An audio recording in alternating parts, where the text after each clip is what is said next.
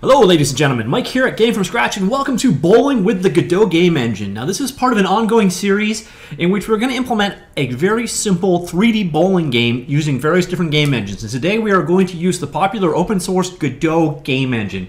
Now we're working with Godot 2.x, so the 3.0 release is not quite out yet, so we're going with basically the version you can use today. Now I've already done one of these for the Unity game engine and the PlayCanvas game engine. So a very similar game is being implemented in all three game engines. So if you want to compare and contrast the workflow, or if you just want to learn how to get started in any one of those particular game engines, hopefully this series is right for you. Now, as I mentioned, today we are looking at Godot. And quick note to patron backers. First off, thank you. Second off, there is a PDF version of this, 28 pages, I think it is, step by step, that goes through everything we are about to go through right now. In addition, all of the assets we are about to use today are also available on the Patreon Dropbox. So once again, thank you for your support. To everybody else, I don't know what just happened there. The web-based version of this will be online very soon, either tomorrow or on Monday. And I will link that down in the comments down below once that is published. All right, so without further ado, let's jump right in and create our game. Obviously, you need to have Godot installed. I'm not going to go into a lot of detail on each step. I'm going to assume you already know about Godot. And if you don't, I've got a full tutorial series that will get you up and going. So this is more just to illustrate what the process is like. Go ahead, create my new project. Like so, call it inventingly enough bowling, and let's create it. And give Godot a second here to load up. All right.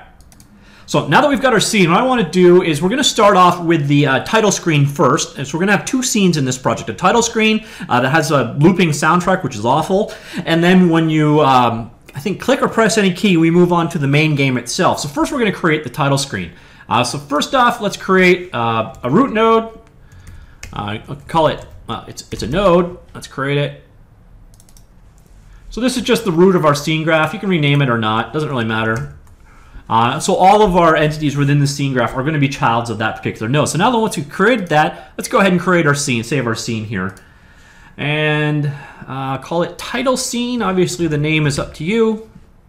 I do need focus though, come on. Title scene.tscn. All right, so we now have our initial scene, and in order to run it, we'll do a quick run here, and it'll allow us to just select the scene that we want as our default starting scene. Okay, we're up and good to go. There is our game so far. Not particularly exciting. Let's add some stuff to it. Now, first off, we're going to need our texture. Now, again, if you're a patron backer, all of the files that we're dealing with here are in the Dropbox. Otherwise, it's pretty simple assets. You can create your own fairly easily. But what we're going to do is bring in our title screen PNG. This is just a texture file that we're going to basically display. This scene is 2D. Let's switch over to the 2D tab here. And we're going to go ahead and import it. You could also just drag and drop. You could come in down here, show in folder, and just drop the files directly in using your either the Finder or Windows Explorer or whatever your file system is. You can drop the files in. You don't have to use this process. But what we're going to do here is import it as a texture. Locate said file. So in this particular case, it is on drive D, Dropbox, Patron, Game Kits, Bowling. And what we want is title screen. So title screen.png. Where are we going to put it? I'm going to be completely unorganized with everything I'm doing here and just dropping everything in the root folder of our project. So everything, I'm not using any folders. There's no real organization going on here. All right, so that done, we'll go ahead and click import. It will bring our texture in. So there you go. We now have a .txe file that aliases our texture underneath. Now let's go ahead and display it. So we're going to add a child node to our root node. It is a texture frame that we want, like so. We'll go ahead and create that guy. What I want to do is set expand on, and now what we need to do is set up our texture. So just go ahead here, pick load, and then select our newly created texture. And the final thing we want to do is just expand this guy out. This is what that expand toggle did, so that it fills up our whole screen. So there is our title screen. Pretty simple so far. Now we want to go ahead and add that looping soundtrack I talked about. And we're going to need something to play that looping soundtrack. Yeah, okay, so first things first, let's go ahead and bring the sound file in. This is just a WAV file, authored to just about any music tool or audio tool out there. So audio sample, and once again, let's bring it in. Really wish favorites saved this. So once again, Dropbox, Patron, Game Kits, Bowling, Audio, and bowling, oh yeah. And then once again, just dropping it in the root. Your defaults are fine, but what I'm going to do is I'm going to loop this guy. So we're going to just play it over and over and over again until you go absolutely insane. So import that guy in. We're good to go. Now we need to add an actual audio player so we can go ahead and play that. So we go down here, go add a child node to our texture frame.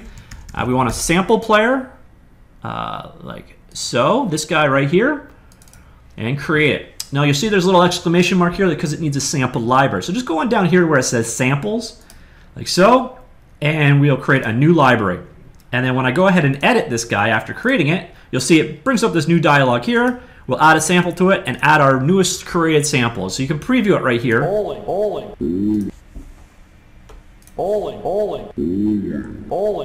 So that is our really annoying soundtrack. Obviously you can use whatever music you want, but that was a quickie, dirty thing that I created. Now that we've got that, what we could do is tell it to automatically play. Now there's a problem with this, is that it's going to start playing in the editor. I think this is fixed in Godot 3, but it gets really annoying really fast. So if I go back to my sample player and just set it to play that guy, the entire time we're editing, this guy will be playing over and over and over until you want to smash your face off a wall. So let's not do that. What we're going to do instead is add some script here so that that'll play when we load our scene up. So without further ado, let's attach a script here. So I'm going to go back to my texture frame up here again. We're going to right-click that guy and say Attach Script. We're going to create it as a GD script. There's going to be more options here in the future. This is where C# is going to be in, again, the future. But it's not here yet. So we're going to go ahead, come down here, and we're going to call this guy title screen.gd, like so. So we just created a brand new script. Go ahead and create that. You'll see it automatically comes up in the editor for us right here. And now we're going to do the world's simplest application. Basically, in our ready function, set process input equals true, like so. Actually, I'm not even sure why I put that line in there. Never mind. Get node sample player. So basically, get our child sample player node, and then we're going to call its play method, and we're going to play the sample bowling. Oh yeah. Like so. And that name, of course, comes from here. All right, so that is the extent of our script. So now when we go ahead and run our code, instead of looping it constantly, now it'll wait till the scene is loaded, and then start playing our bowling, oh yeah, over and over again. All right, so now we're basically done with our title screen. We just need to be able to actually get away from it, which is kind of cool. Now, first off, we're going to need somewhere to go. We're going to need another scene in which, you know, the game is actually going to play. So next thing, we're going to come up here, scene, and we'll create a new scene. And once again, add a root node. So just node, I shall dub the root, and save. So let's save our scene. So let's save our scene as, and I think I called it, I want to be consistent with my documentation. Yeah, I called it game scene. That's a good name. All right. All right, so we have our new scene created. You can see you can toggle between them up here. So our title screen, now what we want to do is transition to a game scene when the user does something. So that is why I had that set process input equals true. I will add that back now. Okay. Set process, oops, input true. All right, so this basically tells Godot that we are going to actually handle input in this guy. And next thing, let's implement the function for actually, this is the callback when input occurs, and it is passed an event function. And we're going to check if the event.type equals input event.key or event.type equal input event.mouse button. All right, so in the case of a mouse button press or any key being hit, what we're going to do is change the scene. So in order to do that, get the root of your scene, change underscore scene, and we pass in the name of the new scene. Full name, full file name with extension. So game scene like that. So basically we're saying change to this guy as soon as any key is pressed or mouse is pressed. So let's check out, make sure this is working before we move on. So there, click, and there we're now in our new scene. So it's time to get to the bulk, the heart of our game. So we got a title scene down, we changed scenes now. Let's actually create our game. So we're done with title scene, game scene right here. We're going to make this guy instead in 3D mode. And next up, we need to bring in all of our assets. Actually, I'll do this one piece at a time. So we're going to bring in first the bowling lane and et cetera, et cetera. So these are basically just blend files I created in Blender and then exported as Collada or DAE files using the better Collada exporters. Now, sometimes textures don't come across, and in the text version, I covered how to manually recreate your textures if this occurs. In this video, I'm just going to hope that everything works fine. I won't show you that process. So if you need more information, if your textures don't work out, check out the web version. I will have more detail there. All right, so first thing we need to do is bring in that asset. Like I said, it is a DAE file, and you actually import it as a scene. So bring in a scene, load the scene. Let's go find it. Guess where? Dropbox, Patron, Game Kits, Bowling. All right, this one's poorly named, FBX. Also, DAEs are here. So what we want to do is bring in the bowlinglane.dae, and once again, pick our root directory. There are no animations, so let's just turn that off. Everything else should be pretty much fine. One option we can do is say no mip maps.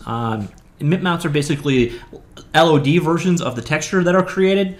And another thing you might want to do is turn off filtering because it creates somewhat weird results. It's up to you if you do that or not. I like to. And let's go ahead, import and open. So there you go. There is our bowling lane. Pretty cool. It actually has a normal map and a diffuse map attached, as you can see. And it came in absolutely no problem at all. And again, if your textures didn't come in fine, if it doesn't look as good like this for you as it does for me, do be sure to check out the text version. It will probably show you the workaround you need. So without further ado, now let's set this guy up. So we got our bowling lane up here. Bowling lane, what we need to do is set up some physics on it. So this is actually going to be a static body. So it's going to be part of our physics simulation. Grab the bowling lane mesh. Go ahead and add. We want to go static body, like so. This means it will be part of the physics simulation, but it won't move. So things can hit it, but it can't hit things, essentially. So now that you've created the static body, you need to go ahead and add a shape. So add a child node to it, and what you want is a collision shape. So that basically is defining to the physics engine what this thing looks like in the world at large. And then once you've got that, you actually need to create the shape. So go down here to shape, and we're going to create a box. So you see your box right there. What we can do is basically use these red dots to roughly size it. Now what you might find useful is to actually turn off perspective and go into orthogonal view instead. And let's switch to top first. All right, so let's drag this guy over this way. So you want to be as accurate as possible, otherwise your physics simulation is going to make absolutely no sense. And now let's switch to the front view and make this guy really small. Now what it might actually make sense to do is to come in here and actually edit your shape and grab your extents just for the y-axis, the up and down, and make that guy really small. We'll go with 0.1. That way, actually we can probably even go smaller, 0.05. That way it's thinner than you can get with manually manipulating the options. And I think that's it for the bowling lane. So basically we have our physics defined. We can now interact with this guy. We'll be creating one of these in the scene, but we'll get back to that. Next up, we need to bring our bowling pin in. So let's save our bowling lane scene, go back to our game scene, and once again, import, and we are bringing in a scene again. Now, one thing to remember when you're exporting your scenes out of Blender or whatever, the scene will contain everything, animations, cameras, lights, etc. So you might want to make sure that you select object only when you're bringing in objects like this, or selected only. So without further ado, let's go ahead and grab our other guy. What we want to do now is bring in our bowling pin. We will put this at the root of our project like so. I am cool with the same settings I used for the last time. And import and open. And ta-da, there we have a bowling pin. Very cool. And now we need to go ahead and set up the physics on this guy. And this guy's going to actually be a rigid body. It works a little bit different. It basically means it's going to be part of this physics simulation. It can be responded to. In other words, we can hit it. And the hierarchy of the org is going to be a little bit different too. So what we're going to actually do is make our pin mesh here an instance of or a child of our rigid body. So first let's come here, create a new, what we want to do is create a rigid body like him, and then we're gonna child it like that. So back to our rigid body, what do we need to do? First we need to rename this guy because we're gonna use it in code later. Rigid body. And yep, now I'm pretty good with actually the defaults. Mass, we want it to be 1. Weight, we want it to be 9.8. Yeah, sure. So basically, we're going to stick with the default settings here. It doesn't really matter what settings you use, just make them relative. So when we bring in our bowling ball later, we'll make sure that it weighs more than our pins so that they interact correctly. We don't want our bowling ball bouncing off our pins. One thing you might want to turn off is sleeping. That way, it shouldn't matter in this particular game, but it'll cause the physics objects to never leave the physics simulation if it gets to a certain distance away, or however you want to look at that. And yeah, that's about it for those settings. Now what we need to do, again, is create a collision shape. So add a new instance here. This is a child of our rigid body, like so. It is a physics shape. Once again, we are going to go ahead and create a box. And we are going to, let's go back to our, pretty much just encompass our pin.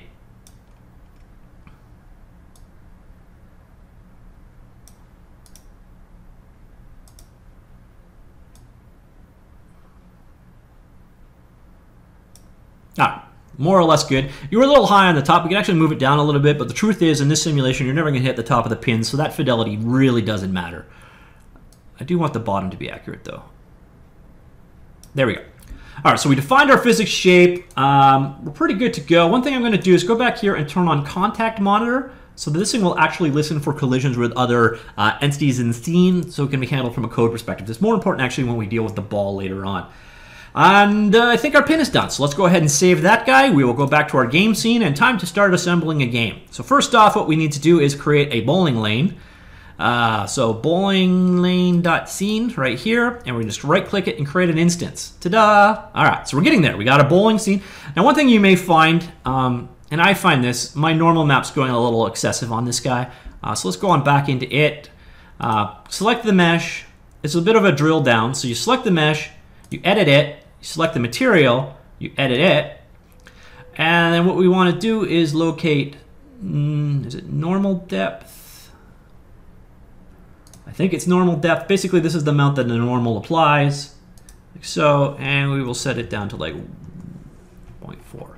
So you see then the normal map isn't doing quite as extreme of a job on it, and things look a little bit cleaner. So that's basically the strength that the normal map is being applied to this actual mesh.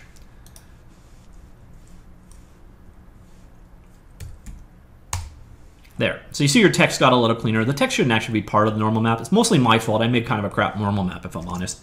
So that little segue aside, we should be done with the pin scene. Should be done with the alley scene. We've created our alley. You'll notice as I made those changes, they automatically applied to the instances, which is very cool. So now what we got to do is create some pins. So again, select the root. And this is important, otherwise you'll end up making the pin's child to the lane, which you do not want. So now let's go ahead, same process, find bowling pin over here, right click it and create an instance. And there is our pin, like so. Let's drag him down the aisle a little bit, move him up, press F to zoom in on him, or frame I guess would be the technical term.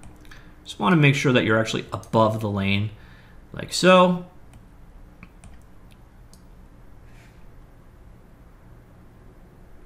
All right, looking pretty good. Actually, let's test things out. So the next thing we're gonna need is a camera. So if I go ahead and I run this guy now, our scene is still blank, and that's because we do not have a camera as of yet. So let's go ahead and create a camera. So once again, back to the root, create a new node, camera. You want to create the one under spatial. Make sure you don't use the 2D one, obviously. So create a camera in our scene. By default, it will be, if there's only one, it will be used. Do I need to do anything settings for it? Not really. All right, so there's our camera. The cool thing with the camera is you can actually click this preview button and see what it sees. So as you see, we're below the lane. Now we're above the lane. And we just want to roughly position our camera, you know, back here-ish, up here-ish, and rotate down a little bit. Ah, that's good, actually. That was pretty much perfect placement. Let's actually make it just a little bit higher so the ball doesn't get in the way. And then a little bit back. All right, perfect. So there is our bowling alley and our pin here. Go ahead and we can preview that now. Bowling. Ooh, That's not right. Well, we're getting into a little bit of an issue here. Is once the actual game starts, we need lighting. And so there's two approaches we can take to this. We can either manually create lights by adding them into the scene, just like you would do any other. But what I'm going to do instead here is do ambient lighting. So basically environmental lighting with our camera. Come down here, there's a setting for environment. Go ahead and just create a new environment and then edit it. And what we can do here is turn ambient light to on, and we can pick our color for it, and we're going to do mostly white, like so. That's about it there. You can obviously control the strength of it, and there's a lot of other things you can control here in the lighting settings for your environment, your HDR, exposure, your background, etc. But in this case, we just want that lighting, and that's it. Now, I do find using ambient lighting results in something kind of bad. Now, I'll show you the end result, and you can decide what you want to do about this. So go ahead and play this. And there you see, now we have a lit scene. Everything looks good. If your results end up look bad, what you can do is come in and turn baked lighting off for the actual mesh. So go back to our bowling lane, for example. Baked lighting. All right. So we come down here. Is it in here or is it in the material? Yeah. You can turn use baked lighting off and you'll get a completely different rendering result. So depending on how it looks for you, that may be an approach you want to take. But for now, we're looking pretty good. Our setup is pretty solid. Our pin is way too far forward. And now you need to make the decision. Are you a 10-pin guy or are you a 5-pin guy? Myself, 5-pin, especially because it's less work. So now what we need to do is create 5 pins. And this is really easy. We just basically select our bowling pin like so, and we duplicate it. Drag it out.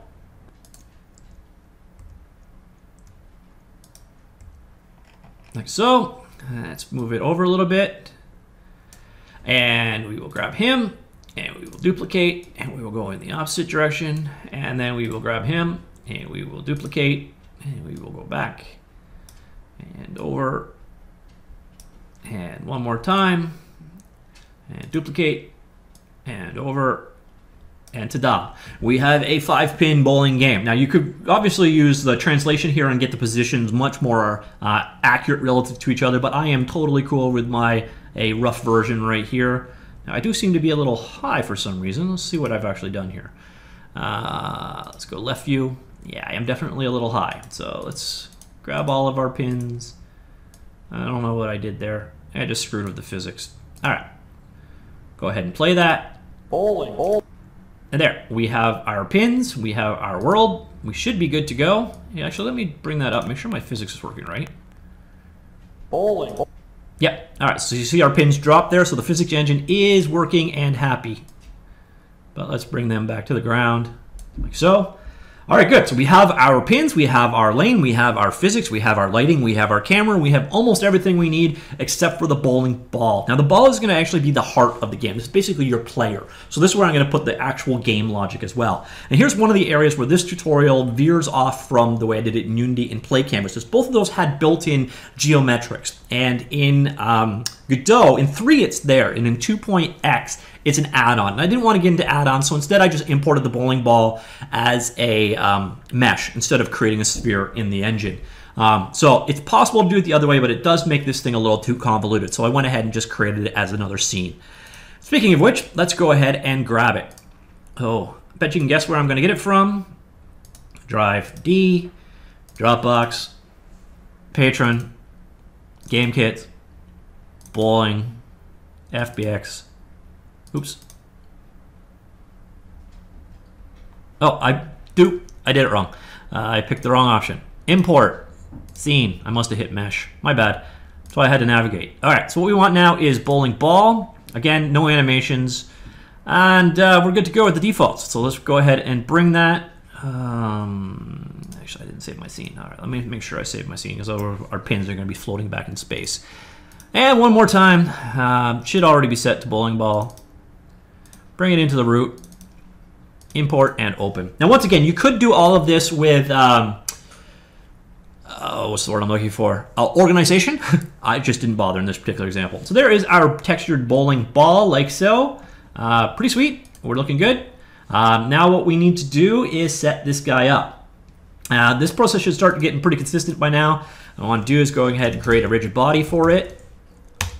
So Make our bowling ball a child of that rigid body. Go back into said rigid body. Now what we want to do is increase the mass because this guy should be heavier than the pins, which I'm good with. So now our rigid body is 3 times strong or 3 times heavier than our pins, which should work out about what we want. Now, obviously, we do not want to use a box on our bowling ball. It's not going to roll that well. So instead, what we want to do is change it to a collision shape, new collision shape sphere. There. And now you'll notice it's a little big, so we just want to come into that collision sphere, edit it, and we'll just drop the radius down. I think about 0.7 works out about right. Nope, too big. 0.6. Yeah, that'll work. All right, so there you see our physics shape roughly covers over our object. We can make it a little bit more accurate. There, like a glove. Perfect. So there is our bowling ball imported. Physics should be set up relatively right. What we want to do goes back to our rigid body though, and we want to turn this guy on for sure. It's a contact bonder, and let's say it can hit up to 6 things. This is going to be important in our code in 1 second. So be sure to turn that on, or the event we're about to hook up is not going to fire properly. And yeah, where are we at now? Okay, so we have a bowling ball. Let's go back to our scene for a second. So save that. Head back to our scene. So let's go ahead and create an instance of our newly created bowling ball. So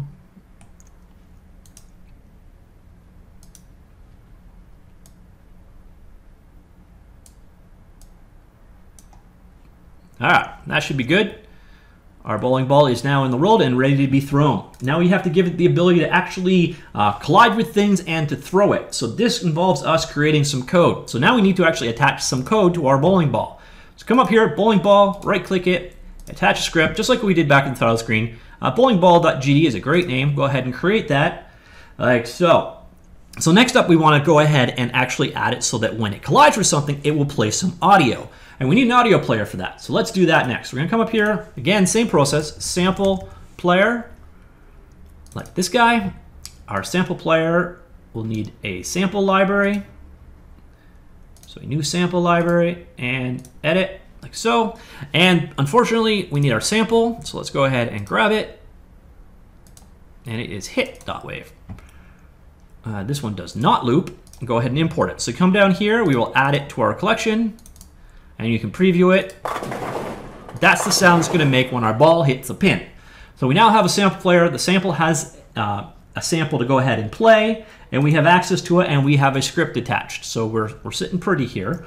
Now let's go ahead and actually make it so that when we collide with something, it plays that sound if what we collided with is a pin. So let's go back over to rigid body and go to node and see all the various different signals it can hit. The big one we want is on body enter. And we're just going to wire that up into our bowling ball script. So you can see it created that function for us. This is a script that is going to be called when there is a collision in the physics system.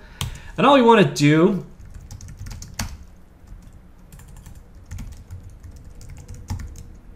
get the name of the body we collided with. This is why we renamed our bowling pin rigid body, or actually let's rename this guy as well.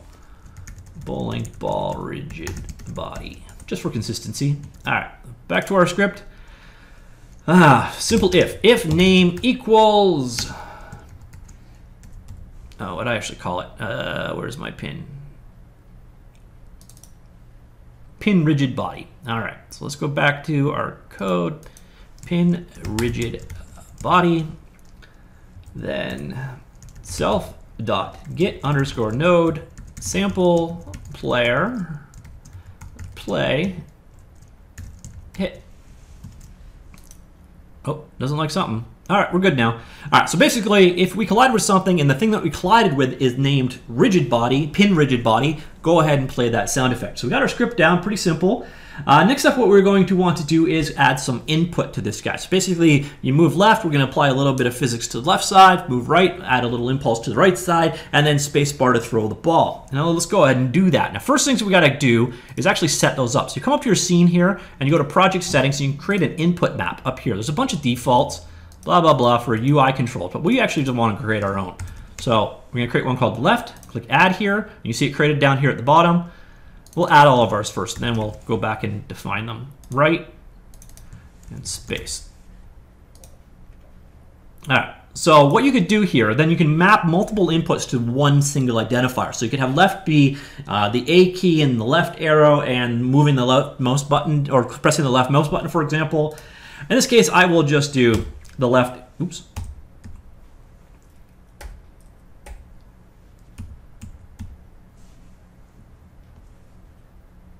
I don't know why I'm getting an F16 down. Something to do with my setup being weird. So there's the left key, the right key, and I think it's the video capture software running in the background screwing with my keyboard. So basically you just define each key you want to hit, and again you can have multiple definitions per tag, but we're just going to have those 3 for now. And so we now have our input map set up. We can go ahead and handle it. So in our code here, let's change our ready process here to have set process input equals true. This means that every frame our input function is going to be called. And speaking of which, let's create it. So this is the function that's called when input occurs, and it's a series of if.is action released left. So if you press the left button, we want to go ahead and self.get_node. We're getting our child node of type save the pin bowling ball rigid body.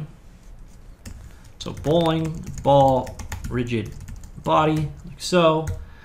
Dot. I don't know why I'm not getting IntelliSense. Something's gone wrong. Oh.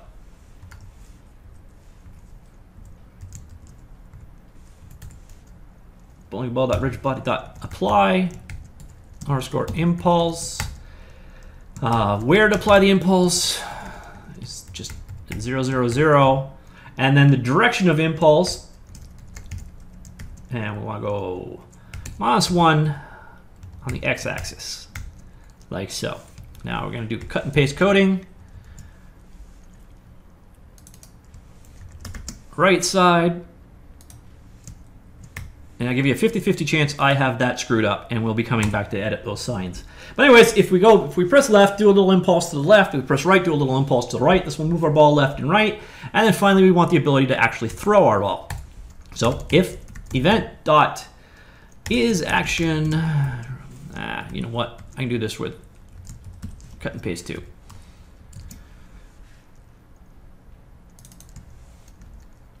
Space, splice, space, and instead of these, we are going to actually throw the ball into the screen. Is negative on the y-axis or on the z-axis in this case, and we'll give it about a 35. You can play with that number basically to your heart's content, or you can make it a property and actually control it that way. So we're good to go. In theory, our game is pretty much a game now. Let's see how it's working. Title screen, click your title screen to go through, and we find our first syntax error. All right. Oh, and I did it in the one I copied and pasted. All right, let's stop that down so you don't have to listen to that over and over again. All right, if right number, open, close, open. Why are you there? Open, close.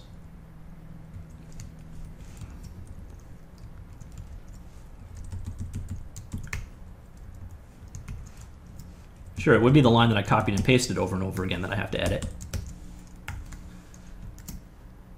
All right, let's run that. We could also just run our individual scene, but there you go. So there is our ball. If I press the left arrow, I get an error, non-existent function, apply impulse in base rigid body. I don't know why I'm getting that. 1 second. Okay, I'm a bit of an idiot. Apply impulse, apply implus. So dyslexia came to my my bane here. So impulse, like so. All right, so we're good to go there.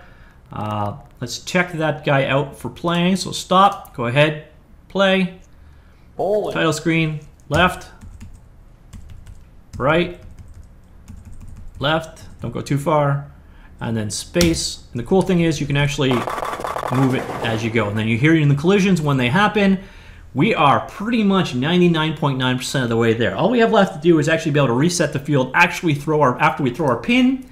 That is pretty simple. We're going to go ahead and add in a reset. So go back to our input map, project settings, input map, reset, add, go on down, add new keyboard for it, key, R, OK, close.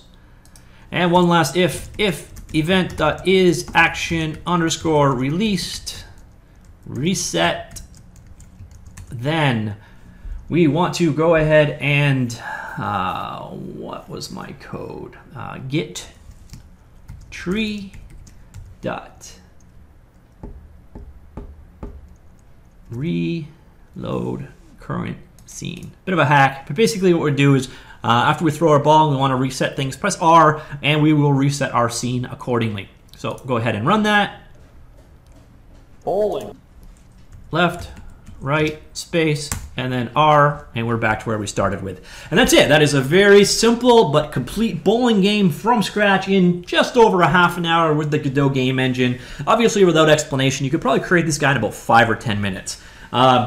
So I hope you found that interesting and I found that useful. Again, there is a Unity version that does the exact same thing if you want to compare it, as well as a PlayCanvas version. So if you want to compare the workflow between those 3 engines, do check out those other 2 videos. I will link the video for the Unity version on that little window that pops up after this video. So click there if you're interested in more. If you enjoyed that, please, of course, do click that like button. And if you're interested in this kind of stuff, do hit that subscribe button. And again, if you want to help back and, help me create this stuff, I do appreciate backing on Patreon. And as you see, there are some perks to it. I try not to make it too much because I want to, make this useful to all of you, but it's slightly more useful to backers.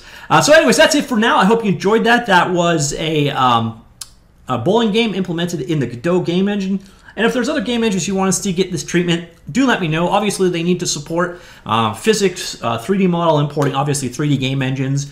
But if they support all of those, I can obviously recreate this game in them as well, so you can compare the workflows again. So that's it for now. Hope you enjoyed all that. See you all later.